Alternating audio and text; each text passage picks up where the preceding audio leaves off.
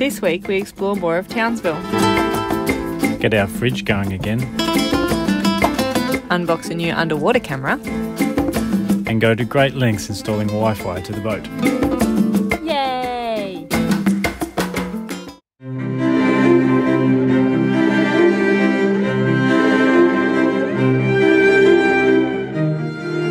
Welcome back to All the Stars Sailing Adventures.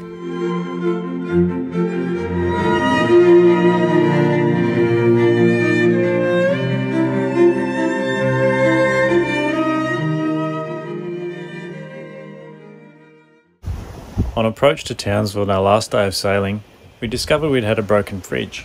Rachel's doing yoga in the background, and I am about to get into the bilge and fix the fridge. So the part arrived yesterday. Oh my god, it's such great yoga. Yeah, oh my god. Oh my god. Accessing our MDM to replace it with this one. MDM stands for Motor Driver Module. So that's what switches on and off the pump motor. So we've got to take the cover plate back off our Osfridge fridge unit.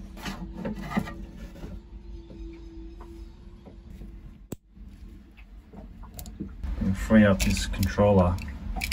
Take that off the MDM so I can get to that. I managed to get that off without damaging anything. Now I've just got to get this guy out. So there's a screw down there I've got to get to. So I've just been on the phone to Osfridge, and it's very hard for me to get that out. There's really no room there for me to unlug that from the coupling. The fact that I can't flex this stainless steel body away anymore because of the bulkhead. I need that extra room, so I've actually got to unbolt this whole fridge unit from its mount. Now how you're supposed to get that out of there, I do not know. I've unbolted this whole thing and it's jammed in there, and I've got too much force on the gas lines. That took about 45 minutes of wrestling to get that out of there. I've cut all the old wires off. I have to solder the new ones on and get the new unit back into place, which is going to be quite a bit of fun. We have our MDM in there. I've adhesived back on the controller, ready for a test run. All cable tied back into place. Rachel's going to do the honours and flick the switch. You want to just switch the fridge circuit?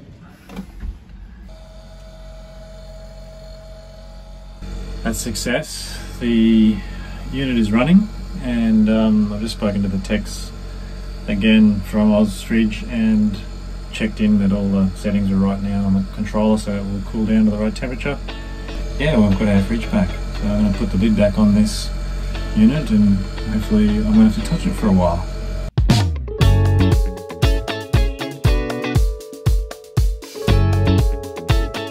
So look what we've got in the post. I'm sure our viewers will be a little bit excited to know we're about to step up our underwater footage. So far it's been on a really crappy old GoPro. Wow. That is so fancy. Made in the US.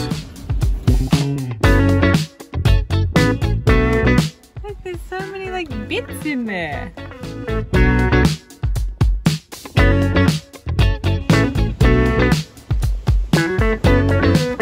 Sure we can't go back now? No, well, you can.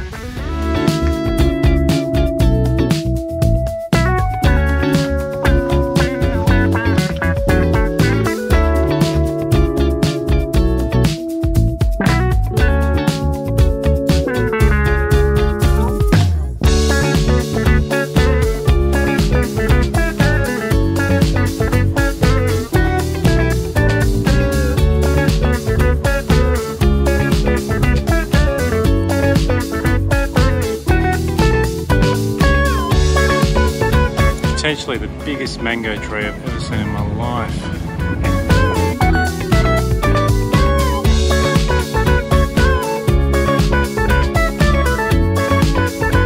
Walking the west end of Townsville. Pretty. Some heritage hotels. racecourse, industrial area.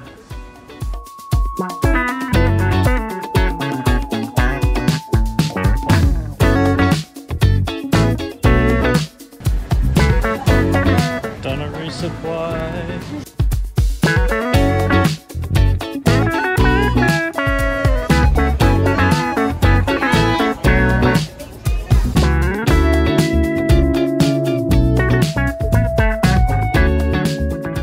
So I've been editing episode 11 and Rach has been making running repairs on our clothing and various things.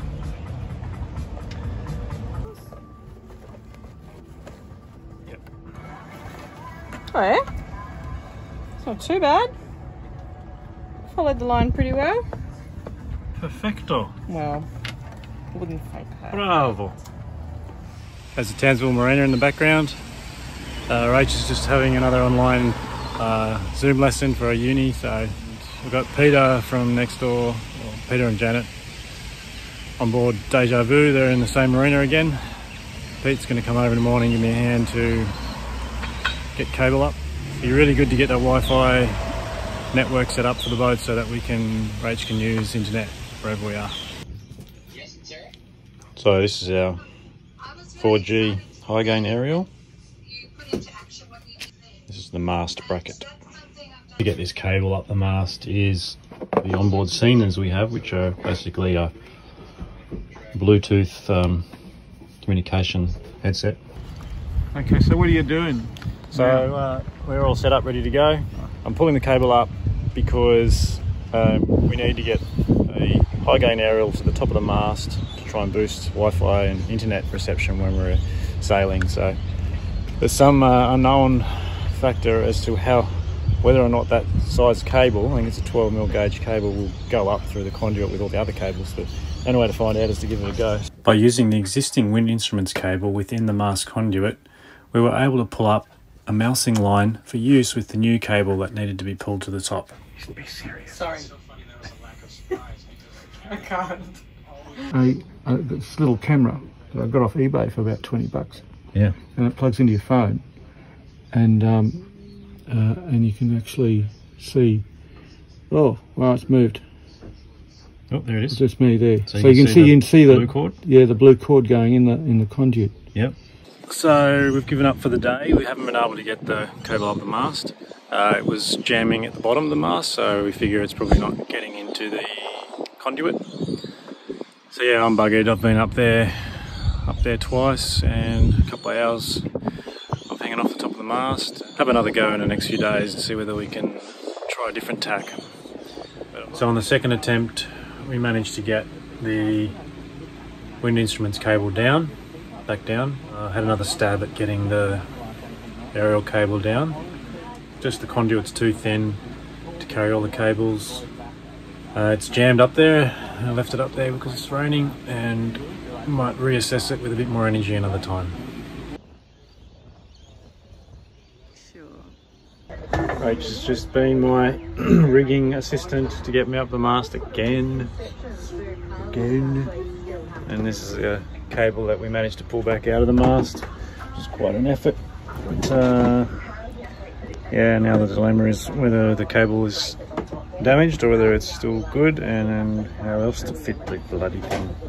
In the end, we ended up pulling the cable through the mast in a flexible conduit to the top and it exiting through the side of the mast.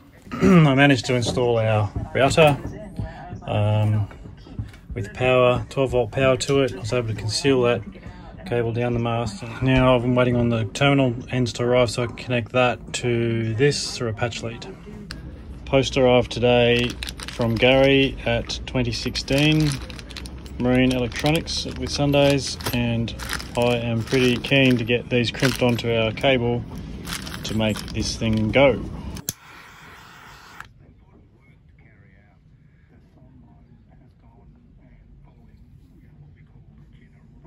So I'm going to get up the mast as quick as I can this morning and fit the mast bracket onto the top of the mast for the aerial, and then I've just got to crimp on the terminal end onto the cable at the top and then connect up my aerial, and then we should have a Wi-Fi unit that's working, but we will see. Probably should have skipped coffee and a walk that morning because the wind was already up to 20 knots.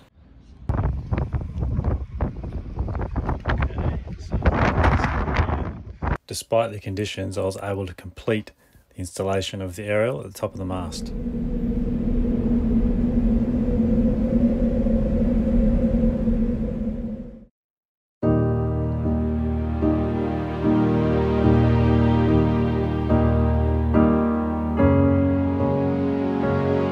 Join us next week as we journey through the Palm Islands and discover a majestical place.